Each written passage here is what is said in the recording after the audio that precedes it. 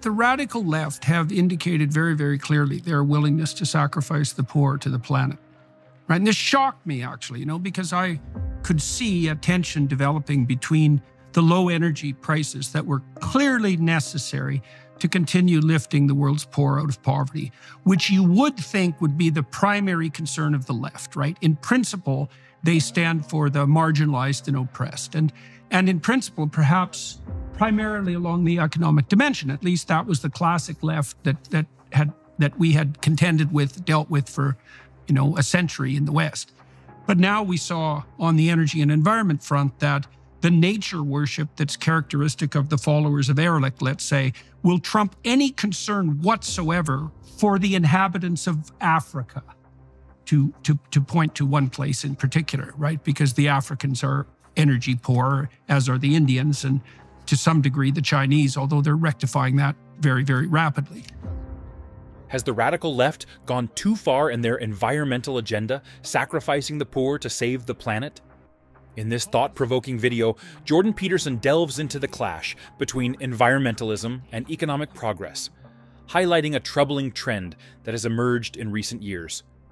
In summary, this video offers a critical examination of the current environmental movement, advocating for a more balanced approach that considers both human welfare and environmental sustainability. Peterson calls for practical solutions that ensure reliable energy, reduce poverty, and genuinely improve the planet, challenging the impractical and often hypocritical stance of the left. And so it seems to me that there's an unbelievable opportunity for the classic liberals who are willing to divorce themselves from the idiot progressives and the conservatives to say, no, look, if you want a real policy to alleviate poverty, there isn't anything that you can do that even comes close to the provision of cheap energy by whatever means. Now, you want to keep the pollution under control, and then if it is actually the case that increasing wealth at the bottom decreases environmental load, which seems to be the case, or at least you can make that argument, and credibly, then, well, that's a win-win solution for everyone. No more poverty and a wiser populace with regards to environmental issues from the bottom up instead of the top down. That's a good vision. There's absolutely no way that these developing countries, where most of the people are going to be able to withstand the pressure from the population with regards to the necessity of economic growth. And so, and we already saw this, Premier Smith, we saw this in Germany. The Germans took this demented tilt towards green environmentalism, and all that's happened is that their electricity is 5 times as expensive as it should have been, and they pollute more. Not least because they have to burn lignite. That's how it's turned out. Lignite, for God's sake, the most polluting form of coal. They shut their nuclear power plants down, which was utterly insane.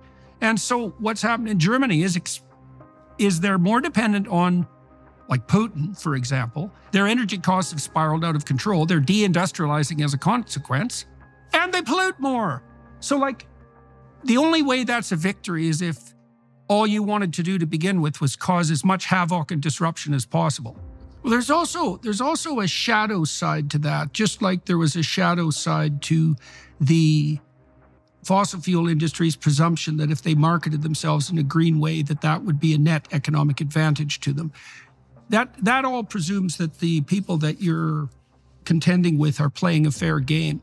And I actually don't believe that that's the case with much of the environmental nonsense. I feel that way, for example, when I go into a hotel and I see signs everywhere telling me that they're only going to do laundry every 2 days because they're saving the planet. And that isn't why they're not doing laundry. They're not doing laundry because it saves money, and fair enough.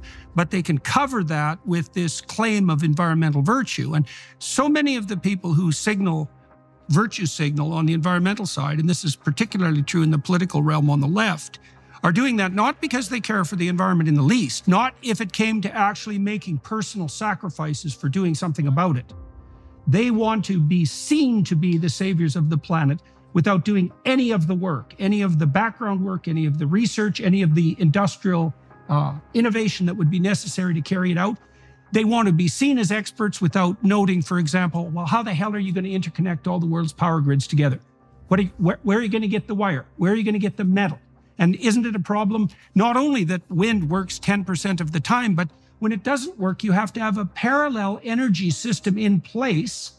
And if that's not nuclear, it has to be fossil fuels. And so then instead of having just a fossil fuel grid, let's say, for our electrified economy, you have to have a wind and a solar grid plus a fossil fuel grid. Well, how in the world could anyone with any sense whatsoever think that that constituted an improvement, especially when you also decide, let's say, to take nuclear out of the equation, which is the last thing you'd do if you actually cared about carbon dioxide production. And so for me, it's not even, there is an element of care with regards to environmental sustainability, but there's a much larger element of being seen, to be seen praying in public, to put it bluntly, to be seen virtue signaling with no effort. And so that NDP in particular are good at that. If you enjoyed today's video, don't forget to give it a thumbs up and share your thoughts in the comments below. Make sure to subscribe and click the notification bell so you never miss out on our latest content.